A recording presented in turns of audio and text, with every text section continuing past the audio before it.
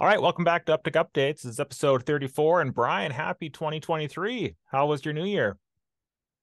Yeah, New Year is busy, but it's pretty happy. Happy New Year to you, John. Yeah. Thank you. Thank you. I'm excited. Yeah, I think we got a lot to look forward to. So when we were doing our last show, we were talking about the mainnet coming in Q1 of this year. So that should be coming fairly soon. And we were also talking about DAOs, and I was looking into DAOs, and it seemed to be I could be wrong, but it seemed to be a hot topic like maybe a year ago. There are a lot of posts on YouTube and that, but then it's been pretty quiet since then.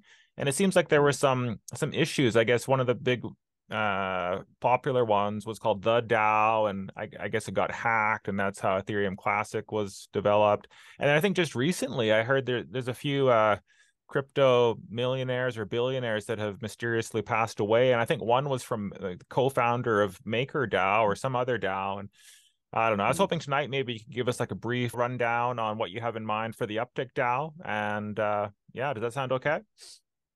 Oh, sure. Yeah, I think that's a great topic because basically for the decentralized network, decentralized community, the governance is always a big topic, right? So in the past, we have so many ideal thoughts for that, but in the reality, during the practice, we see a lot of issues. You can say, okay, yeah, just like a perfect social experiment, but there's a lot of bugs inside, right? So that's so yeah, just like you mentioned, there's a DAO issues, but DAO basically it's well, ideally it's it's governance, a lot of rules putting together to help different people to participate and to manage a community, or just through the governance or other ways, make it grow up in a healthy way. But the key is there's still people behind it, right? So, and also the token allocation might not be even, right? So there's a whale account, there are a small account. And also, for example, for some POS network, if the node is not enough decentralized, so it's also difficult to really carry out a real DAO, right? So people always feel, okay, there will be people manipulating the results, right? So yeah, I think DAO is a very important topic, but it's there's a lot of issues. And back to Uptick network, remember last year we also talked about this topic several times, right? So I last year actually I was saying, okay, Uptick DAO was a pretty important task for the second half of 22. Yes, we did some research, and we actually did some preparation. But on the other side, I think it might start to practice with people in 2023. Because why? Because we are going to launch the Uptick mainnet very soon in Q1, right? With that, actually, the theory can go into the practice. All right. So that's really important because DAO basically it's based on the tokenomics, right? So the token needs to be the driving force, and including the infrastructure level smart contract to define the rules. And also we need to have a way to make sure it can be evolved based on the community efforts in a healthy way. Right, just like a Constitution of the United States, yeah, it was pretty good. But on the other side, there's an amendment, right? Should be added by the wise people in the future. So I think that's the way to do that. Yeah, and on the other side, I think, talking about the DAO management. So I really believe that decentralization in the community. But again, it's all people behind it. So how can we, between the define the DAO to a mature DAO, there will be a transformation for a certain period of time, right? How can we do that? And during this period of time, how can we really bring in the valuable people, the real contributor, right? To be the core of this community. That's also very important, right? So so I think that's a pretty exciting topic. Definitely. But yeah. Definitely. So, like, it's not super decentralized right now, and in the future, it would be completely decentralized. Or you said there'd be like a core team still sort of managing things. I'm wondering how would you feel about losing control over, your baby that you've put all this work into? Well, I think if people want to work in the Web3 model, on top of the blockchain and tokenomics, the first thing is they have to recognize the nature of a decentralized community, right? Decentralized governance. If they really want to keep the control on everything behind the scene, then they are doing the Web2 stuff, right? By have the Web3 hat. That's not fun. And that will not be sustainable, in my view. But on the other side, or just like we talk about the Constitution of the United States, so actually that's a perfect example. So wise people define the Constitution, but again, this Constitution is just like a set of rules, right? How can we govern the country? But on the other side, all those rules should also apply to myself as well. There's no exception, right? That's really important. So in that case, there's nothing about losing control. So we are equal in the community, right? So then the only thing is this rule should help the real contributor be able to stay in the center, right? To be the opinion leader. So that's my view. Actually, I really hope we can, release the control to the full community when it's pretty, mature and stable. So the difficult part is in the transformation period, right? So how can we manage it in the right way and then release it to the right hands?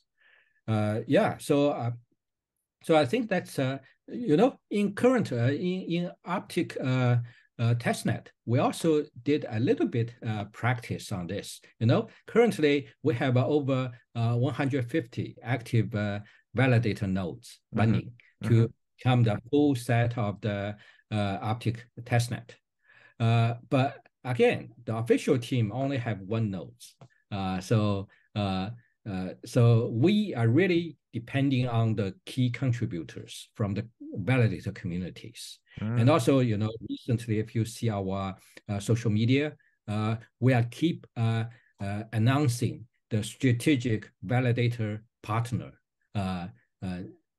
almost 1 day per validators. So that's also our efforts. We're making efforts to invite the right contributor to the right position of this initial network.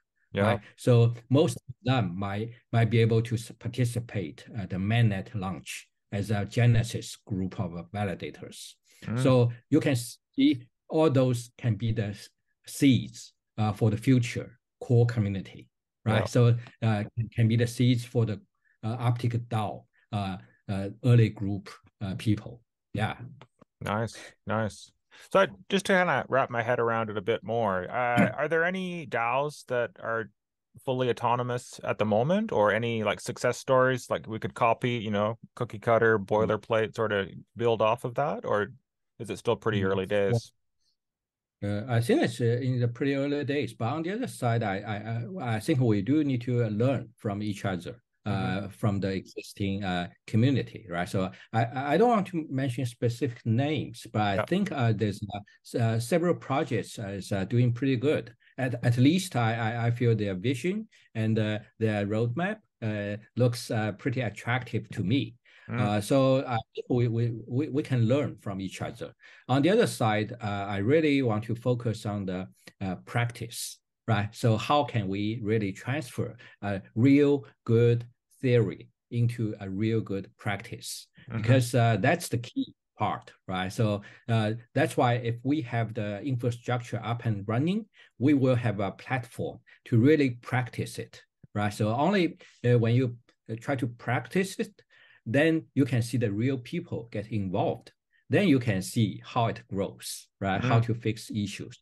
Because for example, in the past, even we're all talking about DAO, but most people just feel, okay, it's a community, decentralized community, maybe only for the governance, the voting, right? So actually it's used for that in most cases.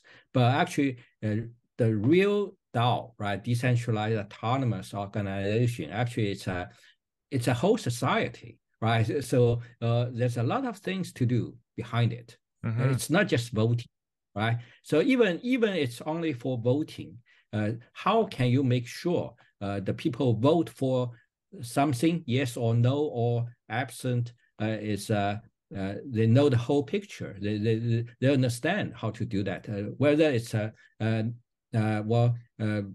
benefit to the infrastructure or just some greedy stuff, right? So behind it. So I think that's in my view.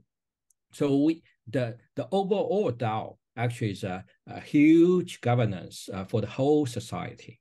So then we can pick different categories behind it to see how people can get involved, especially when they get involved, they should be incentivized, right? So they should do it for something, right? So it's there's nothing free in the world. So for example, DAO. So in our infrastructure, okay, you can vote for some proposals to change for example, some parameters in the network to optimize it, like a fee structure, the inflation rate, the voting period, all those basic rules. But on the other side, we are saying, okay, we want to build a business grade NFT infrastructure for the creative community. But okay, in this part, maybe the Uptick DAO has another mission, is to say help the copyright owner to protect themselves in a decentralized community, right? So in that case, people might vote for some abuse, copyright abuse, right? To maintain the consensus on some authentic contents. So that's different, So those two group of people, even though they are all voting and they try to get something benefit, but they are different group of people, right? So and also, NFT is more than just a collectible NFT. So not just an artist. There's a lot of things can be put onto the NFT technology. For example, the utility, or say functional NFT. Say if it's in the hotel F&B business, then it might be the membership card in the NFT form, and the loyalty points in the NFT or membership card or form. So in that case, there will be some governance for that specific application level, right? So we want people be able to participate as well. So that's why actually we are thinking. So the Uptick DAO, we need to make sure it's a modularized, structured, and also open enough to different type of business model. For example, currently we are thinking, okay, basically we need to have an infrastructure level of Uptick DAO to make it work. At the same time, this should also be able to enable some application level governance, right? So just like a copyright or whatever other things. Complicated. So I think it's a very interesting topic. So we actually are working on that because I think it's. But on the other side, you can see this this can be a good product. It's a platform itself, right? So, but it's linked to Uptick network. It can also be linked or contributed to other token economy system, because basically, it's a set of rules and secured by the code. And also it's behind it, it's a set of people. You will say decentralized social graph behind it. Then we can just make related people can be participated, right, through this mechanism. Yeah, that's something well, the abstract model in our mind.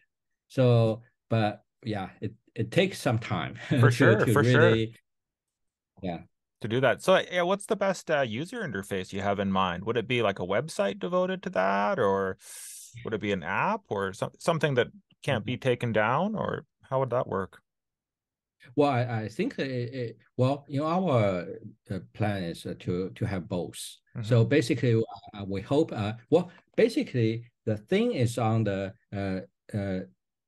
well, the layer one, the blockchain, and the smart contract level. So it cannot be shut down, right? So if the network is running, but on the other side, the user interface on top of that might be able to be shut down, but the data will not go away, right? So then we can actually provide multiple type of terminals to the user, because some users, they're good at mobile app, right? So they only use, they don't have other access, so that's good. So through the mobile wallet, and also some application who have a wallet embedded inside. For example, actually, we also have a mobile wallet, but we didn't release it yet because the wallet requires high security, right? So, and the non-custodial wallet, and so we're not hurry to release it. But in our Uptick mobile app, you can see we already have an embedded wallet inside, right? So in that case, we can easily expand a tab in the wallet to show you the governance items, right? So you can click and vote. So this is pretty typical actually in a lot of projects already. But on the web, it's more open. So in the website, actually, you can do more. So currently in our blockchain browser, so you can easily to find all the modules over there, right? The proposals, the voting, governance. Yeah. I think so probably you worry about, okay, what if it's shut down, right? So that I don't have any access to that. So that's I think that can be solved by, because it's an open structure, open data. So because anybody can build applications to contain that functionality, right? So even right now, in our testnet tool, so we actually really invited our some validators to contribute. For example, currently we have a leaderboard to show validators' contribution, right? To measured by some award-based token. So we have 2 leaderboards, but none of them are built by ourselves. Our community member, they build it. So, and you see we have 2 leaderboards. People can compare to see the accuracy. But it doesn't matter if one of them or two of them are shut down. So there will be more people build it, right? Because they are coming from the same data source. So I think that's the beauty of the decentralized application. So I think in the future, there will be all type of application to really powered by Uptick DAO. So yeah, I don't worry about that, but because data will not go away as long as you have your private key and your access to the network. Yeah. The application level, I think the key part is or you can see, or you say the competition between different applications to attract user to use it is the usability, right? So that's the key part, key issue right now. Remember, we have a Tokyo Art Tank, right? Before, yeah, we made a very good design and the user flow and the user experience flow, but not many people really participated, right? Because at the very beginning, they have to understand. Okay, I need to remember those key phrases, right? As a wallet activation, but okay, that will shut down maybe 90% of people if they don't feel comfortable, right? Yeah. If they don't feel it's user friendly, even though we in the industry, we feel it's pretty easy already, but it's not to the general public. I think in the future, competition are based on those usability part. Yeah. Nice. Okay, so yeah, I was interested in how you're planning to make it fair too. You were saying there can be whales in that, but if you want to save that for a future episode, or you want to touch on something else before we wrap up, what do you want to do? I think well, today actually we share some the vision, right? So for the Uptick DAO, and also I believe there will be some simple but very important principles behind it, right? Just like we use a Constitution of the United States as an example. Yeah. So I think that's really important. So simple but very important principles behind it. I think based on that, then we will be able to put different modules on top of that to put into practice. So I think today I really want to share this kind of vision and the principles in our mind. So in 2023, I think it's the time to start the practice. Right, so maybe in the future episodes we can dive into some details in the Uptick DAO, right? Yeah. So because devils are in the details, right? So the product is in the details. So and also I like to hear the feedback from the community. I think this the beauty of DAO is well, I don't think anyone can define it clearly. It also requires the community participation, right? Yeah. So work together and also benefit to the same group of people. So that's the beauty of that. So I love to hear more feedbacks, suggestions from the community, and well, gradually, I would say we can see the progress of that. Yeah, looking forward to it. Okay, thanks a lot, Brian. I'll catch you later. Thank you. Yeah, talk to you later. Yeah. Bye-bye.